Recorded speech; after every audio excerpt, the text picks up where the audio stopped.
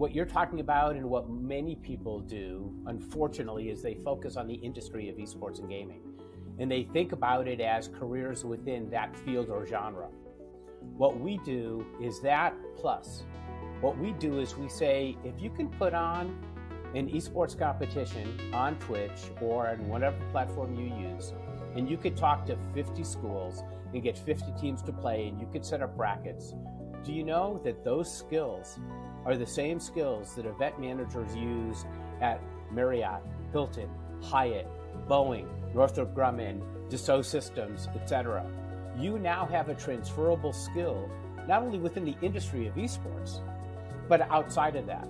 And then part of what we do, in addition to that exposure and opportunity, is we have the students build out digital portfolios, which is unique.